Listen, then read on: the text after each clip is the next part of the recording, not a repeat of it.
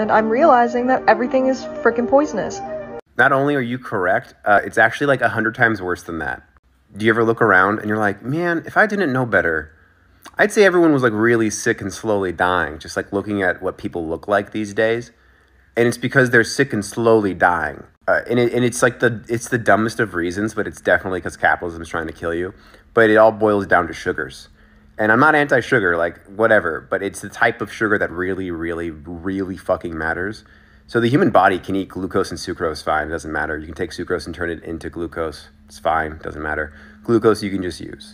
Fructose, on the other hand, is a poison.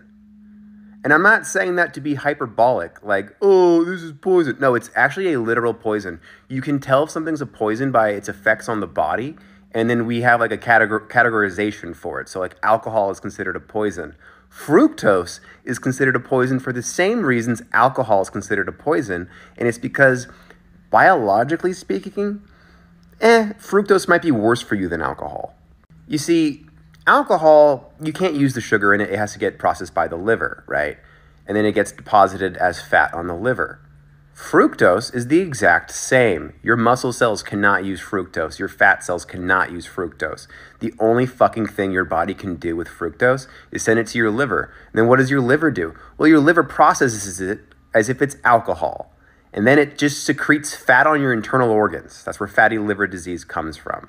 And then it fucks up your insulin and encourages you to get fatter everywhere else. But don't worry, it's highly addictive. It's a highly addictive chemical that if you stop eating, you'll feel like shit, so you'll go eat some more of it. But don't worry, they put it in all of your food.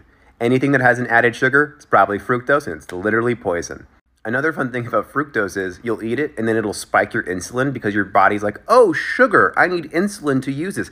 Fuck no, you don't, because you can't use any of that sugar. So now you just have a lot of insulin spiking with no sugar to attach itself to. So then you get really, really fucking hungry and you go eat more food. For the exact same reason diet soda and regular soda both make you gain weight because you're spiking insulin, which then makes you go and eat more food. It has nothing to do with the soda itself.